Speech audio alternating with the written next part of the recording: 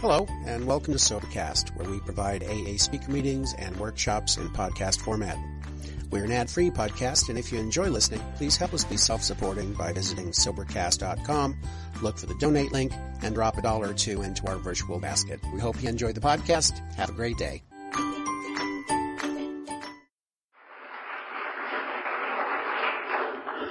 Hello, my name is Tony. I'm an alcoholic. This is a fun place. Alonzo said that the world's a safer place that we're all in here. Just think what would happen if we all took a drink tonight. We'd take Laguna apart.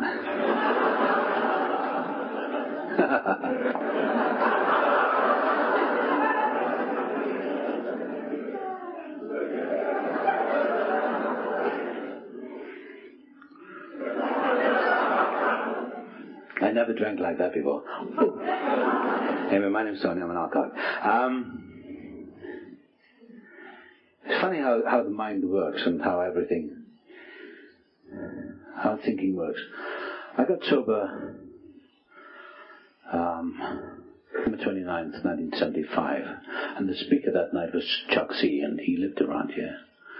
And some of you I know knew him. And my life was transformed. My life was changed that night. All the newcomers, welcome. What happened to me was, I have no linear way of, I never know what I'm going to say. But when I came in here tonight, it all came back to me. Sometimes you go through patches. I go through patches where everything just becomes kind of even. And I came in here tonight, and I don't know why, but I heard it all over again, freshly, as if I was back almost 25 years ago. And I don't know what that's about, me hearing the chapter 5 being read, the traditions, and seeing people coming up here. It reminds me back of the old days, because now I'm an old-timer. But I remember the heady experience when I came into AA that night, and I didn't want to come to Alcoholics Anonymous. But I came into that meeting on that night on the Pacific Palisades group. December 29th, it was a Monday night. And Chuck C was speaking that night, and there's another man speaking. He was a doctor from Palos Verdes.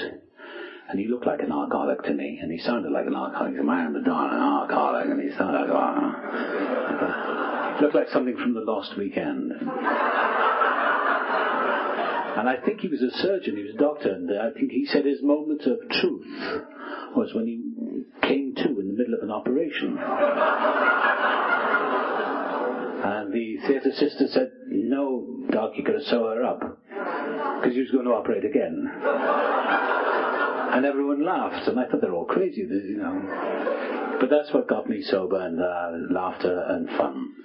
And I was swept away by this whole thing, because I wasn't a joiner. And the ironic thing is, whatever the higher power is, or God, whatever you want to call it, he, she, or it, ground of all being, collective consciousness, whatever it is, God, has a very strange sense of humor, because I never joined anything. I drank because I didn't like people. I drank because I didn't like crowds. I wasn't exactly a lone drinker, but I was a lonely person. I was a lonely man, and I kidded myself that I was a loner. My heroes were Humphrey Bogart and John Barrymore, all those people, and the writers like F. Scott Fitzgerald all died of this chronic illness. Those are my heroes. And I thought they were very clever, and I thought I was clever.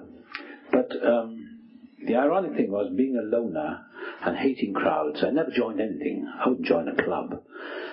And how should I get sober? But it was to be swept away by the crowd, or by the mass enthusiasm of that first night when somebody got up and said, "My name is Chuck, I'm an alcoholic," and everyone said, "Hi, Chuck," and I was engulfed in this wave of life, because that's what it was. I'd been avoiding it all my life. Ever since I was a little kid, I felt like I was on an offshore island with a pair of high-powered binoculars looking at the mainland. You know, that was my life. I never joined in anything. I was born in South Wales. There's a good reason to be a drunk. All the Welsh are drunks, you know. The Welsh were the Irish who couldn't swim. You must be honest.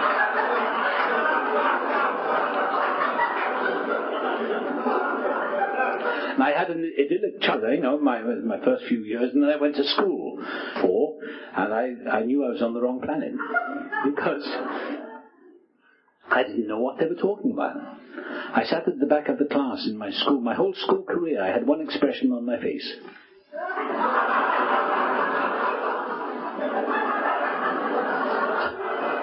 That's how I viewed the world. I didn't know what was going on. All my life, until I came into this program, I heard my father say to my mother once in next door bedroom, he said, "There's something very radically wrong with this boy." Which isn't a way to encourage your son to grow up with confidence, you know. So I felt radically wrong. There's something wrong with me. I just probably was, as they say, maybe dyslexic or ADD or whatever these newfangled words are. I was just stupid. I was a dummy. Because I didn't know what they were talking about. I had no idea. My first encounter with God was from Miss Thomas, who was our school teacher, and she made us say the Lord's Prayer, "Our Father who art in heaven, hallowed be thy name." I didn't know what she was talking about. And when she said "Our Father," I thought she'd been in heaven. I thought she died, and I didn't know what to make of this.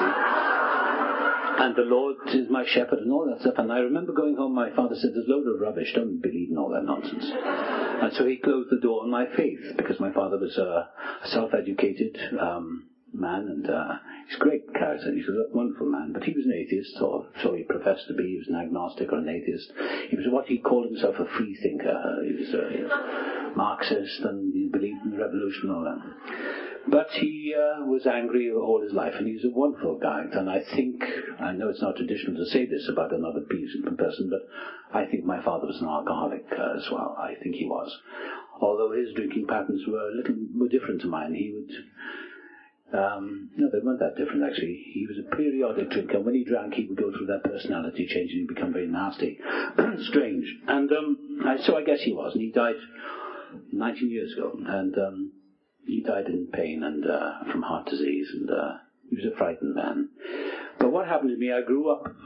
Went through my life not believing in anything.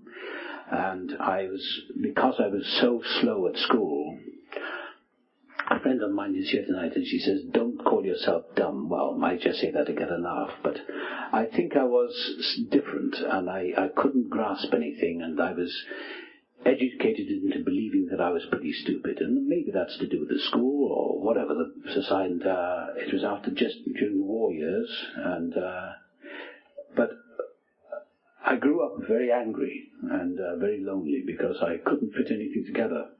And I felt like a failure. And all I had going for me was a kind of artistic streak. I loved music, and I could play the piano, and I used to compose, and I could write a little, and I could draw, you know. So I had an artistic streak, which, if you're in the rugby-playing, football-playing society, it doesn't go down well, you know. So I never played with the other kids. I was always on my own. And I remember identifying with this when I heard in my first few weeks in meetings in AA. I remember all my childhood standing on the corner of the street while all the other kids were down the other end of the street all playing games. And I used to stand there like this all afternoon looking at my thumbnails. And I used to do things like that, looking through my fingers like that. And my father would say, where is he? My mother would say, "He's up the end of the street there." He's a very strange boy, isn't he?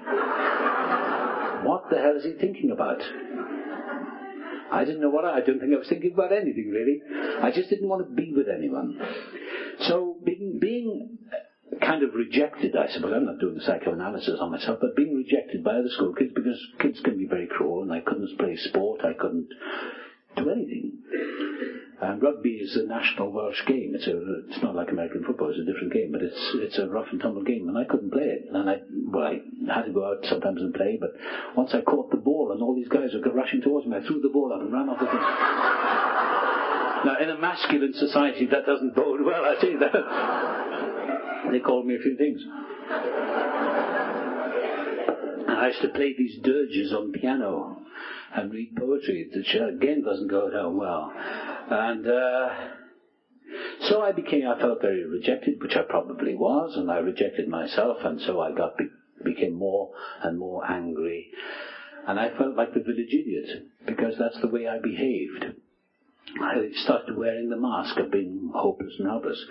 And miraculously, what happened about the age of 17, I left school and I had nothing else to do. And I walked into a local YMCA place, and they had an amateur acting group there. And I asked if I could join in. I felt comfortable for the first time. They put me on the stage, and I had a small part in this play. And I remember the first line, I was playing a disciple. It was about this time of the year, I think.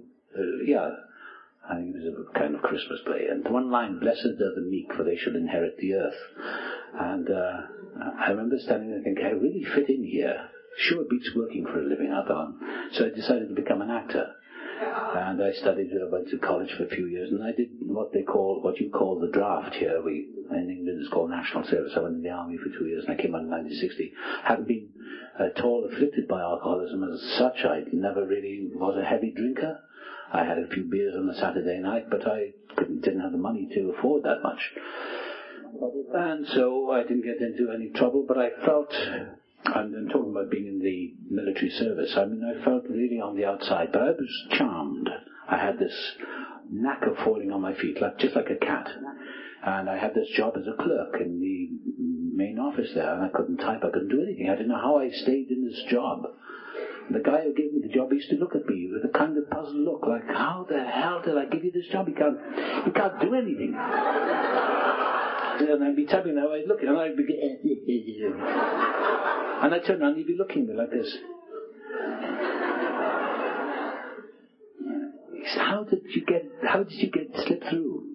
So I was very lucky. Anyway, I came out of the army, and I became an actor, and I did some more training, and I got some jobs in repertory companies and all that. And in 1960, my drinking started to take a grip of me, and I remember being ill, and I would buy anyone a drink just to win some friendship, because I felt so odd. And I knew that they were all laughing at me. I was classically paranoid, but what I was really was alcoholic, chronic alcoholic in its earliest stages. And in the early 1960s, I started getting into trouble with it. But I became, in a very short period of time, in about 5 years, I became lucky. I was lucky. I got some pretty good jobs, and I started working in London, in the London Theatre, in the National Theatre, and I was given some pretty good stuff to do. And I didn't trust anyone, and I thought, what's their angle? Not realizing that they were giving me a gift, that they were giving me work, because they thought I was talented. But I suspected everyone, and I would turn around and bite the hand that fed me. And I was told about my drinking. I was warned about it by the big cheese there. It was a guy called Lawrence Olivier, and he was running this theatre, and I was in it, and I was trouble. And he said to me, he said, why are you doing this? He said, you're a talented guy. He said, what are you doing all this for? He was a psychiatrist. And he paid for one session with the psychiatrist. And I was told by the psychiatrist that I was suffering from some kind of creative tension called creative stress. Being an actor, I thought, well, yeah, of course. I said to my wife, I'm suffering from creative stress. She said, And so, another bottle of wine. I remember I went through, I was married. My first marriage was a disaster, mostly my fault. And after that marriage was to produce a little girl. And I left my wife after 2 years. I couldn't take any more of it. We were both crazy. And then I met my second wife, and we used to go out, and my second wife was a typically non-alcoholic. And a very nice, decent woman, very reasonable. And I say this with all respect, not making any judgment at all. But she is different. And the non-alcoholics in this room are different to us. We'd go out, and I said, would you like a glass of wine? She said, yes, I'd like a wine. She'd have a glass of red wine, and so I'd order 2 bottles. She'd say, but you want 2 bottles? I said, well, yeah, 2 of us. She said, but, I don't want a bottle. I said, why not? She said, well, I don't need it. Well, I'll drink it then. But she used to do those weird things. And I say this all due respect because I love non-alcoholics as well. I like non-alcoholic people. They're fascinating. They're as weird to me as that I am to them. I've been in the restaurant with them, and with my non-alcoholic friends, and I said, do you want a bottle of wine? No, I like buying, making people have a good time. If they want to drink, fine. And I watch the way when the waiter comes up and they pour a little drop and they do this.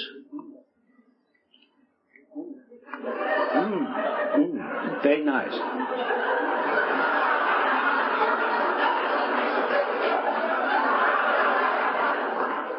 And they smoke cigarettes. They don't even inhale it. So, and I watch my wife, 6 o'clock every night she has a little glass of wine and it's on the table for about an hour. I can't take my eyes off it. And sometimes she says, didn't I have a drink? Somebody says, yes, on the kitchen table. I know exactly where it is. Why would anyone leave it on the table? Mine was chained to my wrist. I remember after I got sober, in fact, I came back, I was in New York, and I was flying back. I've been working on something in New York, and I was flying back to Los Angeles. This was way, way back, 1976, 77, something like that. I was sitting in the plane there, and maybe it was a Thanksgiving, I don't know, maybe it was a special day. But this, what do you call them, the flight attendant, she looked like one of us, she probably was. She was passing this champagne out, filling people's glasses with champagne. I had an orange juice or something, and I was reading a book, and I was newly sober, maybe I'd been sober about a year, and she came up and she said, would you like to drink the champagne? I said, no thanks, not for me, no. I'll have an orange juice. She said, come on, just a little champagne. I said, no thanks. She said, why not? I said, well, I have to report for work next month. And I don't know how that came out of my mouth. And she said, I said, I have to go to work next month. She said, I don't understand. I said, no, do I? And I don't understand to this day why. I love drinking. For the alcoholic who is out there, the new one, it's tonight, I love booze, and I'm glad I drank. Because I'm not going to be puritanical and say, I hate booze. I love booze. I loved alcohol. And it did great things for me in the early years. It got me into scrapes. It got me in a lot of trouble. But it also got me through things. It gave me a lot of confidence, and I did some things which weren't all bad. Some of them were good. And it gave me a kind of confidence, but it also gave me a lot of fuel for my rage and anger. And I became more and more angry as the years went by. And, of course, I drank to quell the anger and to deaden the anger and deaden the feelings, but of course it made me more and more angry. I mean, I could empty an entire room. I'd go to a party, I could insult everyone. And I've done it. I did it. People would walk out, good night, I'd say to my wife, what happened? She said, don't you remember? I said, no. You insulted everyone in the room. I said, did I?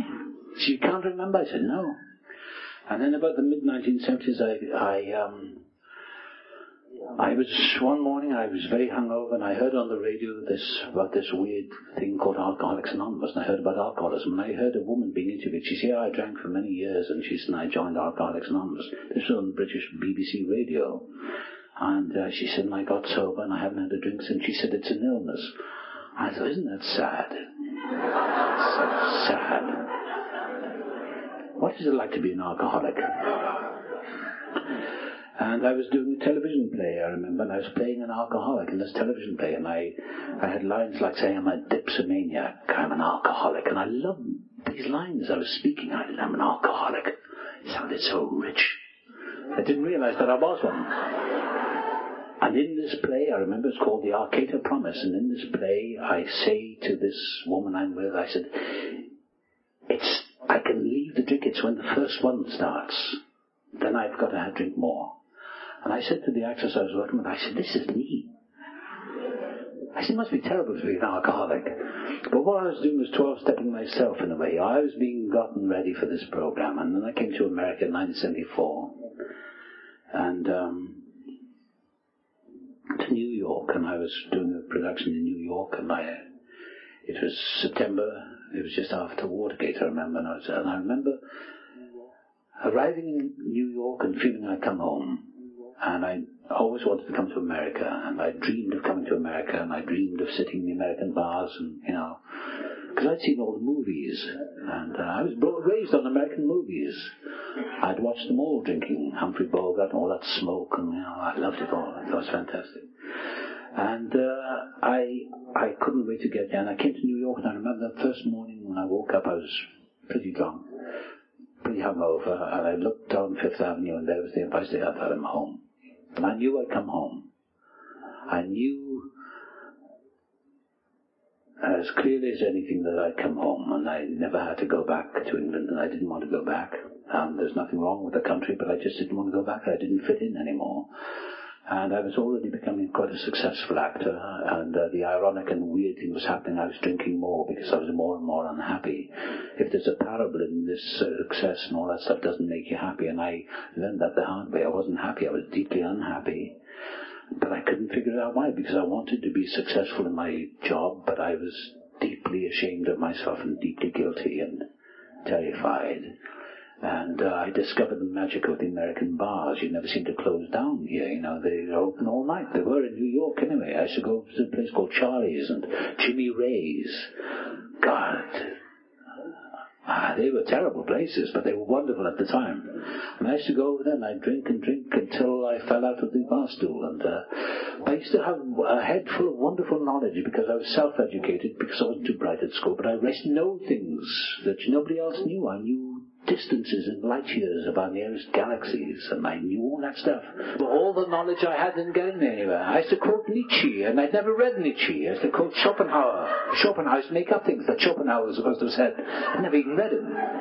One book I did profess to read was Carlos Castaneda's The Teachings of Don Juan, but I never really even read him. In fact, that's what got me sober, because I was on my way to New Mexico to find that coyote, but I never got there. And I was working in this play, and there was a woman called Mary. She's dead now. Her name is Mary Doyle. So I'm not breaking her. I think she used to call herself Mary Doyle. And she had a wonderful Irish sense of humour. She used to laugh at all my stupid jokes, and I know she had this spirit about her, and she was a real program of attraction. She seemed to be warm-hearted, and she had this great laugh, and I know she smoked, and I thought, oh, what a wonderful woman she is. And somebody told me, Mary's an alcoholic. I said, really? They said, yeah, and I said, she's never drunk. They said, no, she's in Alcoholics Anonymous. I said, oh, that's really sad. I thought, well, no wonder she smokes a lot, because she'd have to do something. And she used to smile at me, that AA smile. Hi. How are you? Fine. Okay. She used to come over the bar with me sometimes, and she'd have a coffee, and I'd sit there, and I said, would you like a beer? She said, no. I said, well, I said, you don't drink at all? She said, no. She used to whisper, she said, no, and she'd look pitiful at me, and so this went on, and towards the end of the run in New York, in 1975, it was in the summer of 75, and I was about to leave New York and come over to California. I had some work to do here, and I was in a party, and I was so smashed that night, and I think I'd smoked a bit of grass, and I wasn't into that. I'm just a drunk, I'm an alcoholic. I'm a drug addict, really, because that's all it is. It's another form of narcotic. But I was so smashed that night, in such bad shape, and I asked Mary if she would help me. So we went out next day, and we had lunch, and she described to me the nature of alcoholism, that it is, in fact, an illness.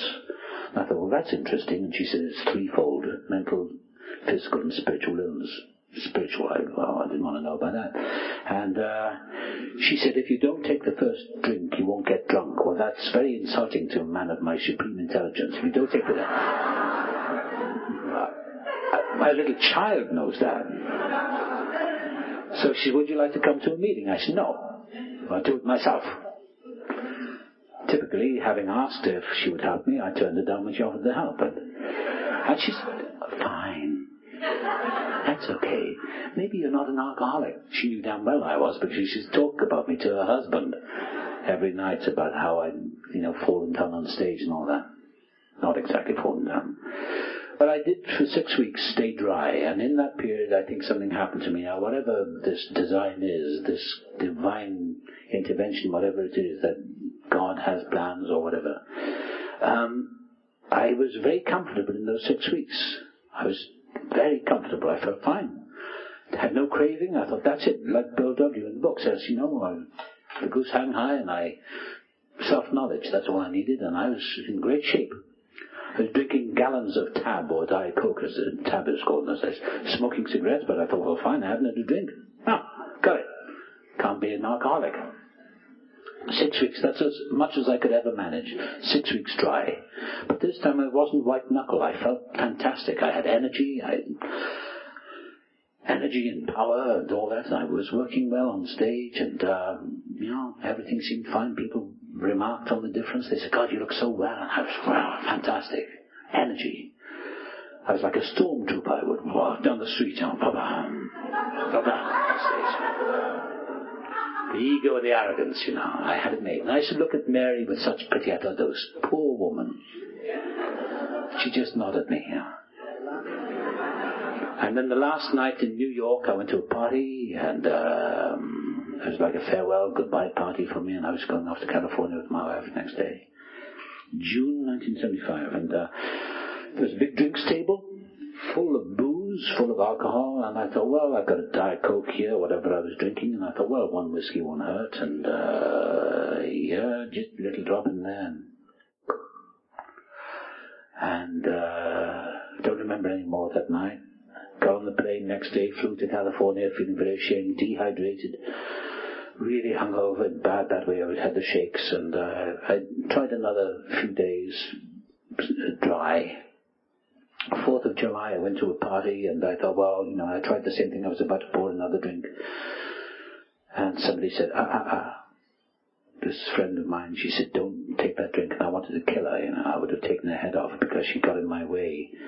And what happened was I was working on a TV thing, and TV film, and this woman I was working with, she was, at the end of the day, we were in Century City, and it was cocktail hour, the beautiful long shadows of the evening sun coming, and a wonderful time, which is the best time for alcoholics. And she had a paper cup, or a polystyrene cup, and some ice in it. And she said, do you want a drink before you go home? I said, no, I better go home. She said, well, just one. I said, no, I think I've got a bit, I'm trying to, give it a break, I'm trying to knock it on the head. I think I've got a bit of a problem. She said, okay. I said, well, what is it? She said, tequila. I love tequila. Because it unzipped my mind, and tequila got me into Alcoholics Anonymous. Tequila was my best friend because I hallucinated on it, and I started getting quasi-religious. Visions. I saw Jesus walking on Malibu Beach. And I was down in Palm Springs, and the Stones down around Idlewild were talking to me, and I was talking back to them. And I talked to the beach, and when I went through the Milky Way and back. I looked at the stars one night. I was up in Malibu, up in Trancas, and I looked at the stars. And I went right through the Milky Way and back. It was only that close to the Milky Way, and all the stars came out. And I told this person I was with, I said, the stars are really very, very near. She said, oh, really? Okay. And anyway, what happened was I started hallucinating. So I drank that tequila that night, and 6 months later I came to Alcoholics Anonymous. I had the worst roller coaster. It was the worst time and the best of times.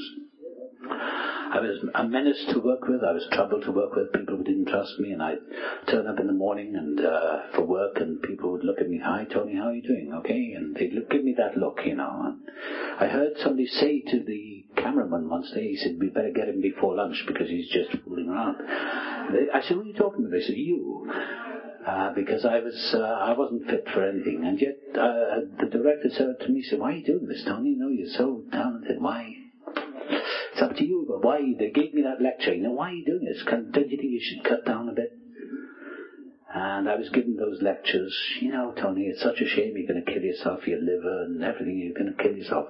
What I was more scared of was the driving. I used to get in my car and drive over the canyons, and I didn't know where I was going. And I would never remember the next day where I had been. And I'd check the front of the car, see if there were any dents or any blood or anything like that, because I didn't know I could have killed someone. The police never caught me. I hope no policemen did that, but they never caught me. I was so lucky they never caught me. And I should have been thrown in the slammer many, many times, and I wasn't. I was just lucky I got away with it. And what happened in the Christmas 75, my wife took off for England to see her folks. And I took her to the airport, and I said to her, I think I'm an alcoholic. She's been very cold on me, because she said, well, maybe you are. It's up to you.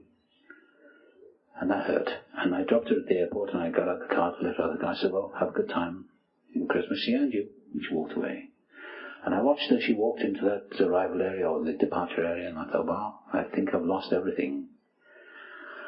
I finally kicked out everything. All my friends have gone. I'm kicking everything out of my life. It's like I'm pushing away the very feast of life. And I got back to my apartment, and I was very depressed, and a couple of days later I drove down to Palm Springs. I drove down to Arizona. I was on my way, really, to Santa Fe. I wanted to go down to New Mexico. I wanted to find Carlos Castaneda. I wanted to find that peyote, because Moose wasn't looking for me anymore, and I wanted to find those magic mushrooms, or whatever they were, and peyote. Phoenix, and I stayed in some crummy hotel, and I sat there in that bar that night. It was Christmas Eve, and I sat there. God, I just remember this. 25 years. I sat in that bar, and they had an old-fashioned jukebox, and I kept putting the quarter in the jukebox, whatever it was, and I kept playing Neil Sedaka's Solitaire, and the Boats and Trains, the Bacharach song over and over again. And I remember these two big guys sitting on the bar stool saying, he's going to put the same... Hey, he said, mister, can you change the tune? I said, don't you like it? Yeah, but not 15 times. Come on. I went up to my room, and I felt the despair and loneliness, and I decided I was going to become a country western singer. I don't know why you think that's funny. I'm not.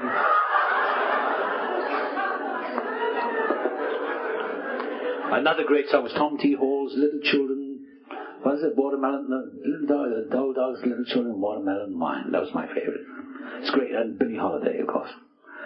Billie Holiday. But anyway, I went into my hotel room, and I wrote on a piece of paper, I found myself in Phoenix, Arizona. I thought that would be good.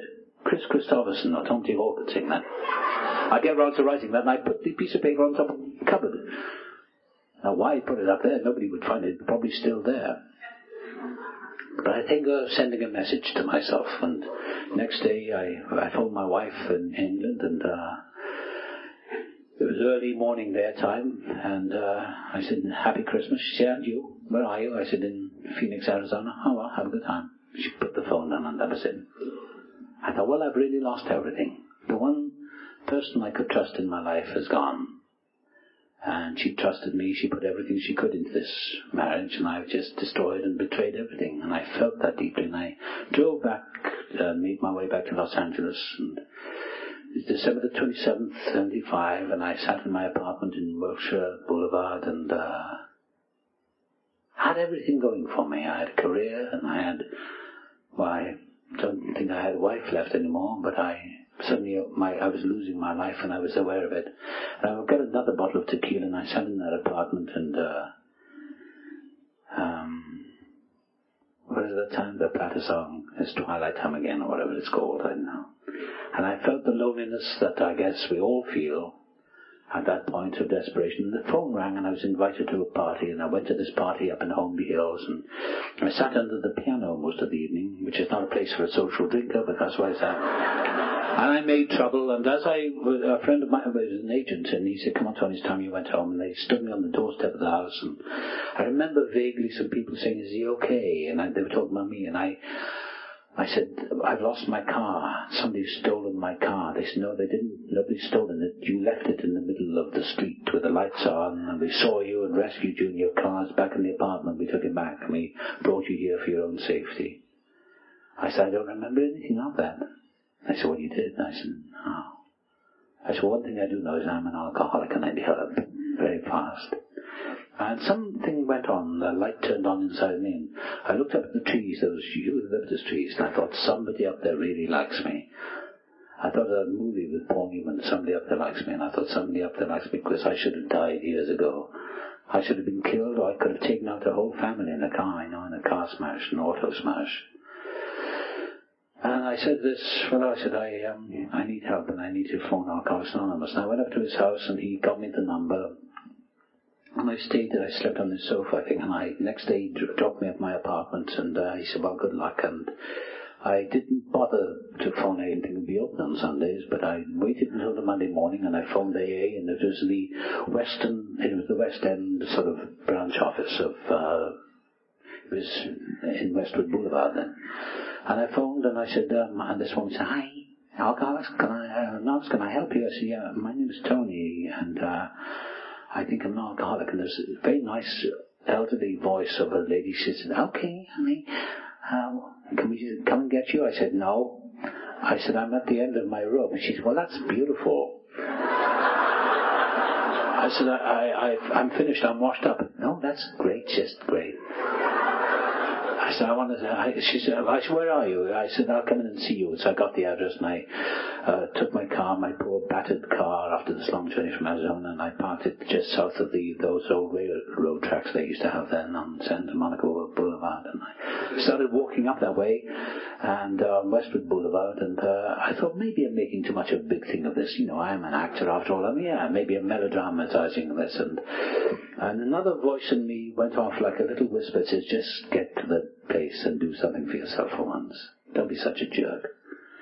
And I went into this office and it was up the stairs, I think I remember, and I expected to see a bunch of old people in rags holding on to each other. So I thought what it was, I really thought that, you know, Joe would say to Doris, okay, Doris, you can drink tomorrow night, we'll come out with you, make sure you don't drink too much, and then it's my turn tomorrow. I had no idea. And I walked into this office, there were no drunks lying on the floor, it's just a nice, clean, pinewood little office, and this nice elderly lady called Dorothy, I came in and I said, my name's Tony. She said, hi, honey. And I thought, I'm in with the Christian Brigade now, and tambourines, you know, and Salvation Army. And that's wonderful, but I didn't want any part of it because I hated Christianity and church, whatever it is to do with worship. And I sat down, she gave me coffee, she said, and she described the nature of alcoholism. She came up with that same stupid phrase, if you don't take the first drink, you won't get drunk. I thought, these people are simpletons. And she said, give me your phone number and, I'll get somebody over to see you and they'll phone you and take you to a meeting. I said, meeting? Yes, a meeting. I said, is it religious? She said, no. I didn't know why I was quarreling because I'd already seen Jesus walking on Malibu Beach. I'd been to the Milky Way. I'd seen the angels sing. And so, as I got up to go, the astounding thing, she sprung the terrible 3-letter word on me. And she's a little woman, little lady, her name was Dorothy, and she said, why didn't you just come home and rest, honey? And I looked at her and I started feeling this terrible, I thought I was going to cry. But she said, it's like those swallows coming home to Capistrano. She said, why don't you come home and rest? I thought, I've been out there so long, I'm so tired, I'm so weary, I'm so fed up with everything, I'm so desperately lonely. And then she said something which was really terrible. She said, why don't you just trust in God? And at that moment the gates opened and something happened, and I grabbed hold of her because I knew within a split, and it was like a fast forward microchip. It went zoom, right through my life, zoom, backwards. I thought, everything I've tried has failed. I thought, why not? G-O-D.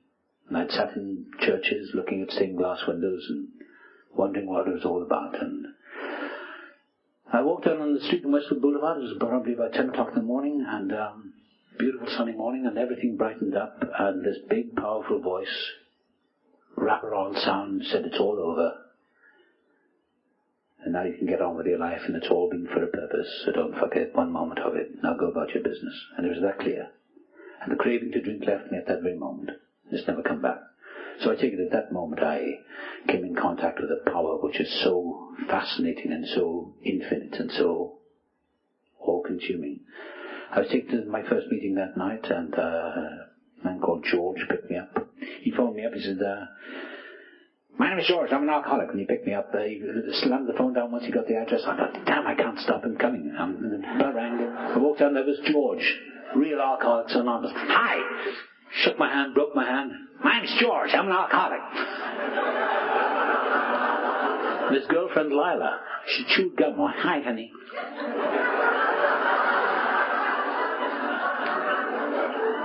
They're all here tonight. We're all here. And they sat in that car. I sat in the back, and they didn't shut up from the moment we left Westwood until we got to Palisades. I thought I'm really in with the cuckoo birds. And I was taken to my meeting, and I sat in the chair between these two people, Bob and George, and up got Don. Here, where's Don? Oh, God. He had a voice like a truck, and he looked like he'd been dragged by a truck on his feet. He was the surgeon, and the other man was Chuck C. And he said, I'm Chuck, I'm an alcoholic. I'll be sober by the grace of God 30 years as Jack. Brain dead. How can it?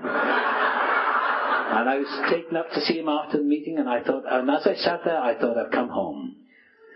I sat in that room that night, and there was a big room, and in All Saints Church, Corpus Christi Church, and they must have said things, and I sat in that room, and I thought, I know I've come here, finally come home, because all my life, for 37 years, I felt like the outsider. And I knew that everyone sitting in that room, rubbing shoulders with each other, we were all the same, and that we all felt the same, like we were the outsiders, we were the damned, we could never get their act together.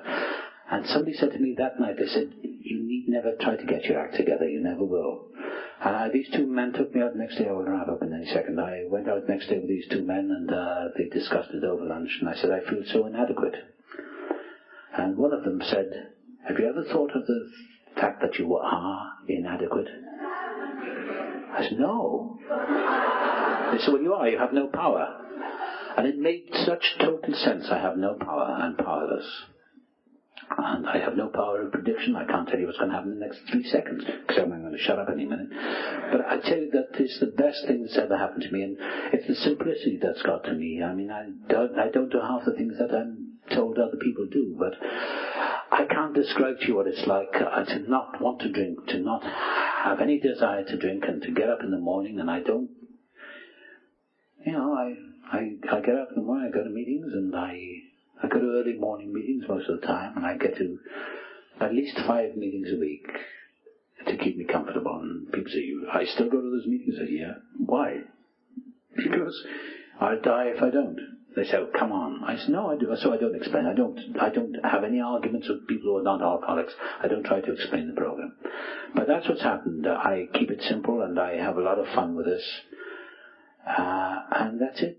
I can't describe it. I can't examine things. I can't analyze the big book. I can't sit around being scholastic about it. I know some people are experts on it. And I tried that, and I can't do it. I don't have that mindset because I'm a dummy. I'm not too bright.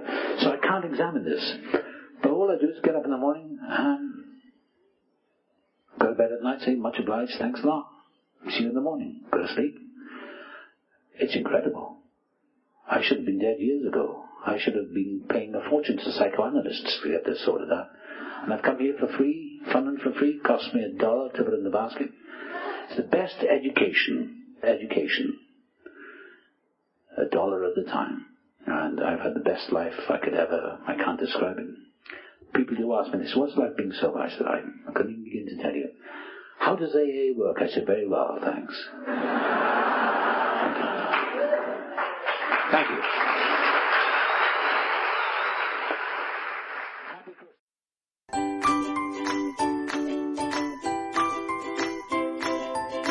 Thanks for listening. I hope you enjoyed the podcast. Sobercast is ad-free, and we'd like your help in order to keep it that way. So if you'd like to help us be self-supporting by pledging $1 or $2 a month, visit Sobercast.com and look for the donate links. Thank you very much.